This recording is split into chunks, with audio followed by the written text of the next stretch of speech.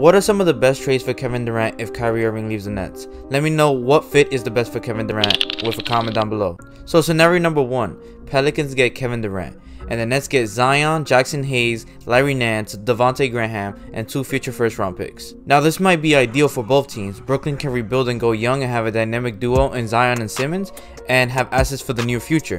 And as for the Pelicans, Durant can help them into contention with a supporting cast of Ingram, CJ, and a solid big in Jonas, and Grand Theft Alvarado, you can't forget him.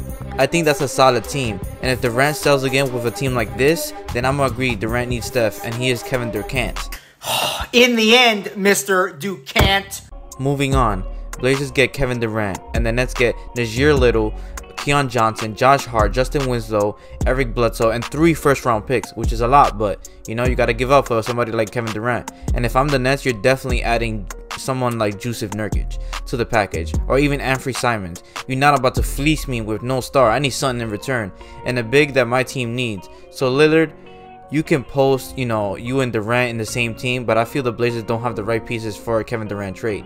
But if the Blazers manage to pull this specific trade off, then I think KD takes them over the hump that the Blazers couldn't with Lillard and CJ, and have a solid supporting cast with 3-and-D guys, solid big, and a potential 6-man of the year with Simons. The third scenario is the Suns get Kevin Durant, and the Nets get Mikal Bridges, Cameron Johnson, Jay Crowder, Dario, and 2 first-round picks. Now to start, this will not be enough in my opinion. Suns have to sign Ayton and include him in this package, or swap with Crowder. Then I think the Nets would consider this trade, and both teams leave happy for the future.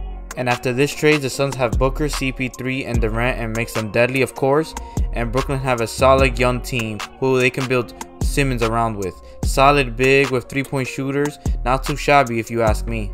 Not too shabby there. This is by far the most fair trade, and a trade both teams wouldn't mind doing.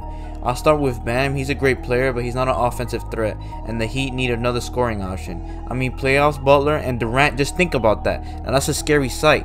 And adding Herro makes this trade much more intriguing for the Nets, because there's not another KD in this league. You gotta shut the fuck up. And with Robinson barely playing minutes in the 22 playoffs, I'm sure the Heat don't, need him, especially with Gabe, Vincent, and Max Strus in the roster. And as for the Nets, what is more to say than to have a solid all-around team like this?